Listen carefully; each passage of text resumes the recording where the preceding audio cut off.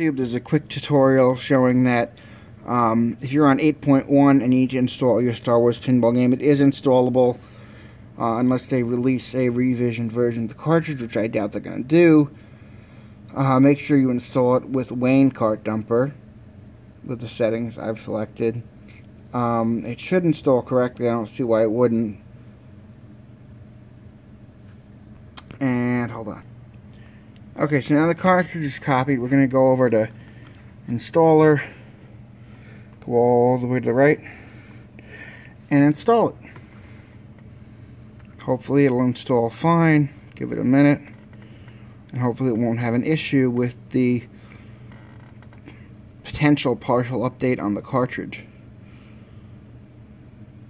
Once again, we're on SXOS custom firmware with EmuNand and using the 8.1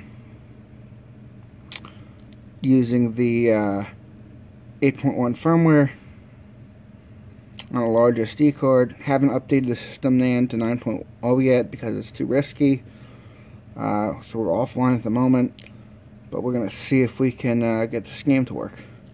Hopefully the process will be the same for the new Zelda game coming out. We will find out in about a week.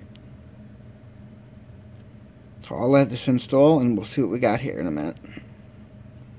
Okay, it's finished installing. Backed out. We're going to try to play the game and see what we got.